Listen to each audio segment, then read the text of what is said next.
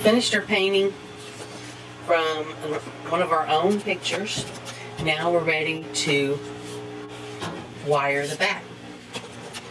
You want to do it about 1/3 down, so about right here.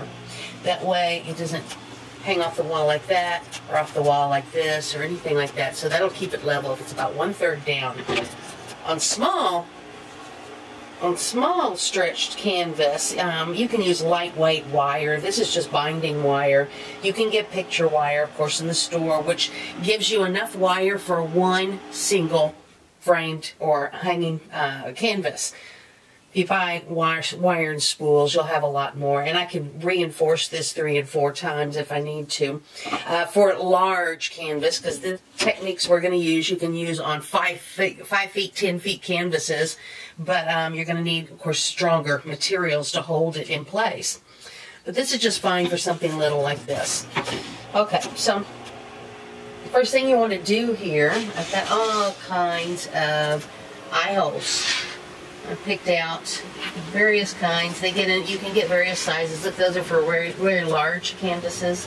All I need is something small, so I think I'm going to choose these right here.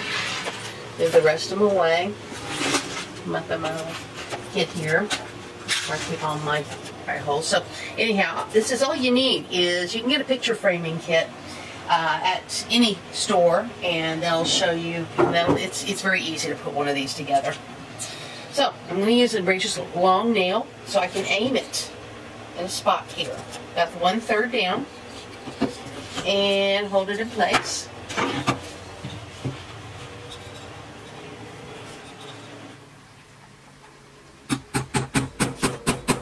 Just enough to create a little hole there. And then on this side, 1/3 down.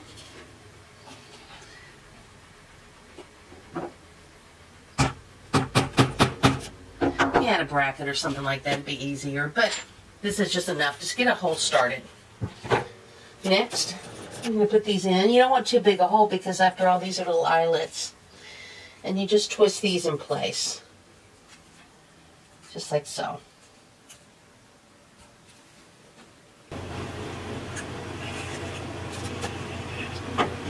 Yeah. So, twist it around. Reinforce that first wire. You want it a little bit, give it a little bit of room for adjustability on the wall. There you go. Let me twist this a little more before I put it in.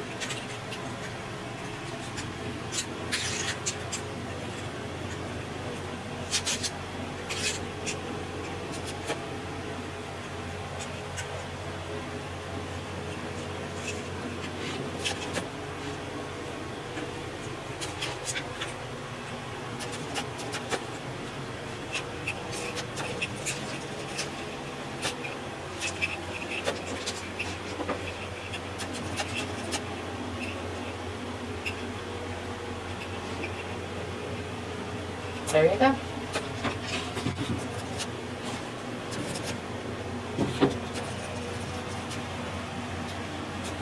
We've got a wire here. When you hang this on the wall, all you have to do is adjust it. See how if it leans too much this way or too much that way, you just adjust it. And that's what the wire is all about. If you ever want